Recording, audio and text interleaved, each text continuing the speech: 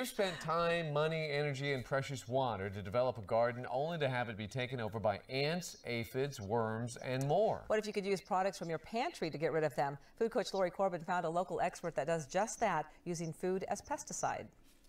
There's nothing more frustrating than going to get your garden bounty only to find some things beat you to it. But expert Andy Lopez says Bug Killer won't solve your problems. It doesn't deal with the law of cause and effect. It only deals with the effect.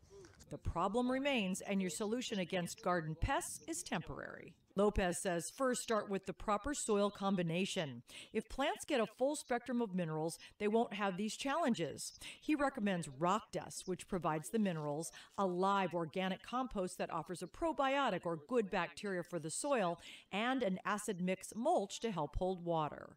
Along with some of the organic products that Lopez uses, any one of these food products can help push pests away.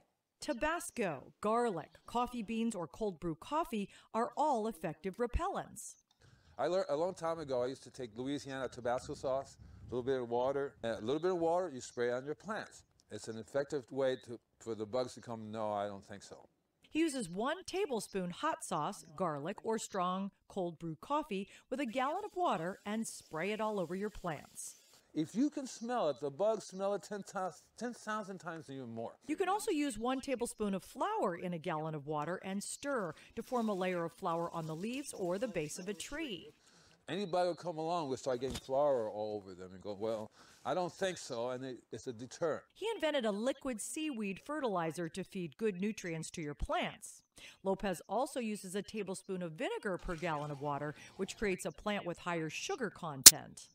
So remember, the higher the sugar level, if you have all the minerals, the bug cannot eat that. So with a little help from your pantry, your edible garden has a fighting chance. Lori Corbin, ABC 7 Eyewitness News.